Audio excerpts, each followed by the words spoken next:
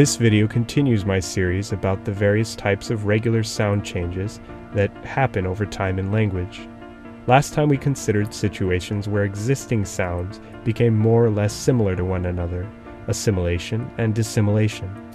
This time it's all about sounds that get added to or deleted from words. When a sound is added to a word, that's called epenthesis.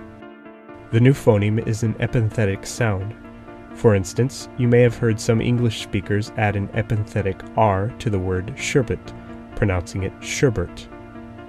Not all added sounds are the same. Is the additional sound a vowel? That's anaptyxis.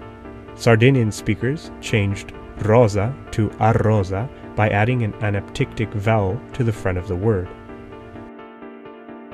Is the added sound a consonant? If so, that's called excrescence. Ancient Greek speakers sometimes pronounce their word esti as estin, adding an excrescent consonant. Not all epenthesis happens in the same place either. If the phoneme is added to the beginning of a word, it's called prothesis. The Sardinian example, arrosa, adds a prothetic a. If the phoneme is added to the end of a word, it's called paragogy. The ancient Greek word estin adds a paragogic n.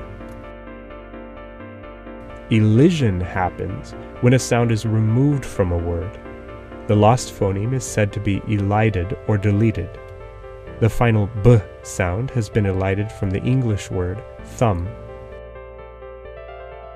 Compare the b in thimble. Is the phoneme removed from the beginning of a word? That's apheresis. For example, English speakers may shorten about time to bout time.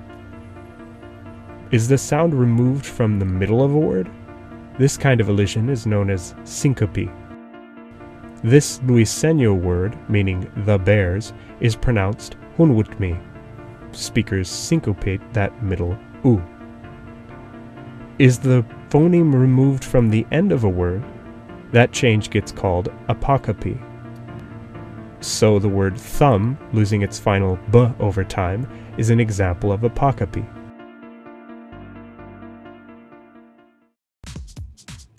So this has been a quick ground-level understanding of epenthesis and elision. In the next video, I'll pick out a few types of sound changes we haven't seen so far.